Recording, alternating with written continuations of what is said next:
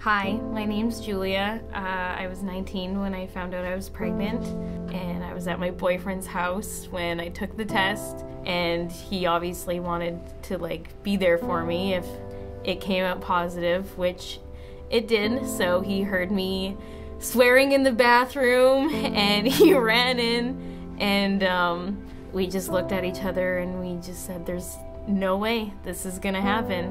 So we Googled places to get the abortion, and Hope for Women was the closest place to either of our houses. So we just said, okay, we'll go there in the morning and just get it over with and never think about it ever again. And so that's what we did. The second we walked in, we were greeted by some really nice women, like counselors, and they asked, oh, hi, how are you doing? What can we do for you? And I just started bawling my eyes out, and it was just the moment where I was finally I'm pregnant, and I don't know what to do. And they sat me down, and they were really nice and got me to fill out some forms, and then took us in and started talking to us about options that we had, and gave us some pamphlets and papers about the pros and cons of abortion and adoption and keeping the baby, and what I thought were pros and cons of each thing that I could fill out. And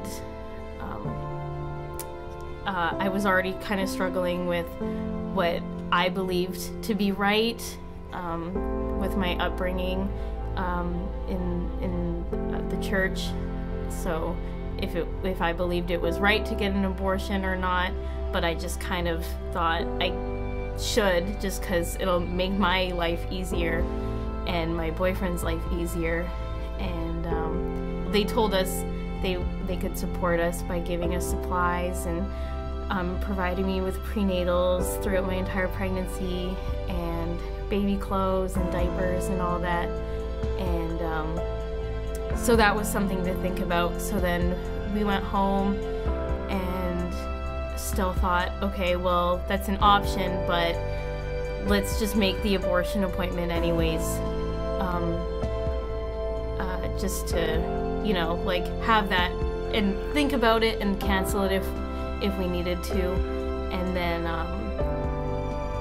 my boyfriend and I went on a walk later that day, and it was super nice out, and we went to the park, and we were just walking around, and I could just see us walking around in the same park, but with our kid running around. And then that's when I knew I couldn't do it. Sorry.